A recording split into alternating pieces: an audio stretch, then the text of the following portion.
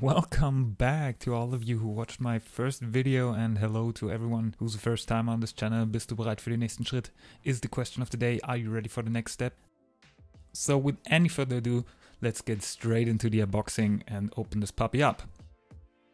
Et voila, there you go. We receive another box and a little postcard from CURREX. Well, let's have a look what they're actually messaging me. Hello from Hamburg, thank you very much for your order. We wish you a lot of fun and a lot of success with your new CURREX, your CURREX team.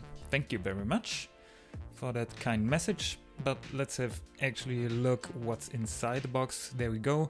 I ordered them in a size L. They set me back about 50 euros, but it's actually best you just go straight to their website. They have like various different kinds of insoles for whatever sport you're doing, and they have it in different sizes, so they actually have something for you to make it fit.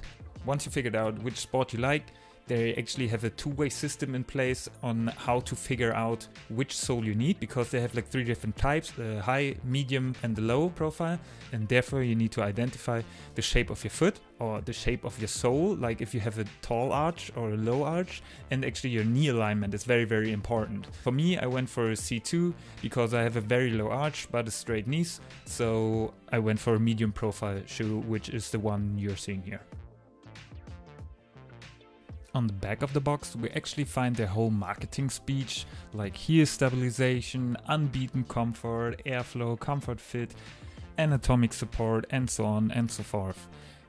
There's nothing wrong with writing that on the box, because that's actually what we as consumers are looking for when we're shopping for an aftermarket insole.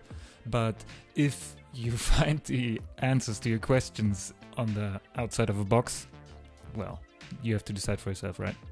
But however, I'm not to judge whether or not this insole is helping you, so we just move on, crack open this box and have a more in-depth look on what they're all about and how they're actually put together. Let's go.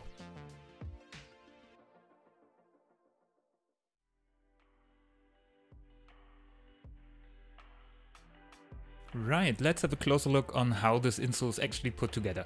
You have a 3-layered design. There is a yellow top layer, which appears to be made of fabric and just carries the logo and the whole design.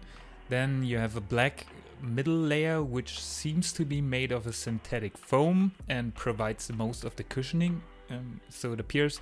And then you have a bottom layer, which provides the shape or the mold for this whole insole, which especially comes into play when looking at the heel area.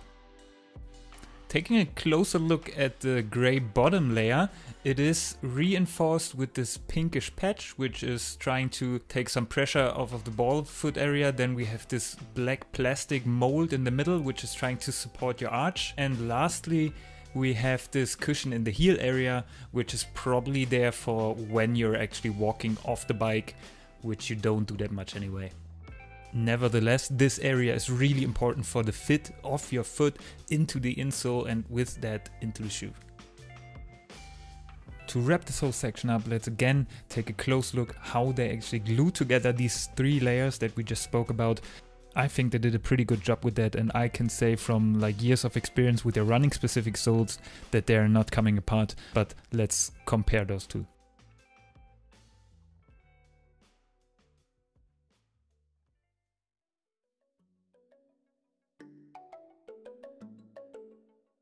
Right, let's get straight into the nitty-gritty, which is the comparison of the bike-specific BikePro insole with its running-specific counterpart RUNPRO. As you can see, they made a few alterations to the colorway and the design it shows, but structurally they are very, very similar. For example, they carried over the 3-layer design. The bottom layer is supported by these other 3 pieces like the patch, the arch stabilization, and so on and so forth. And the changes you see are very, very minute, and we have to take a closer look for that. Starting from the top, we can actually see the cut lines. They are the same pretty much, so if these insoles don't fit your shoes perfectly, you just can trim them down and make them fit perfectly. As you can see, I did that with the running specific over here. Moving on to the next specific difference, we are actually taking a look at the bottom layer of these insoles.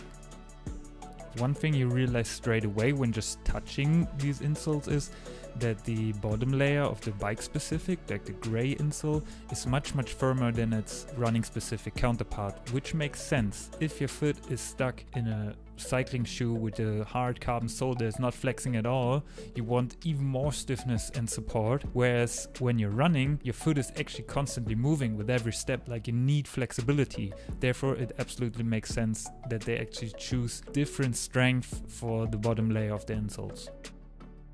From there we're moving down to the heel section of the insole, and there we have the first significant difference between these two insoles.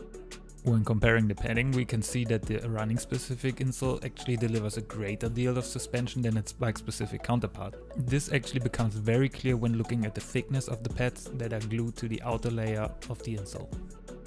Furthermore, we can observe that the shape of the insoles is designed in such a way that they are catering towards the needs of the different use scenarios. We see that the bike-specific insole is far flatter in the heel and arch area because most of the load will be in the ball and the toe area, like in the front of the foot.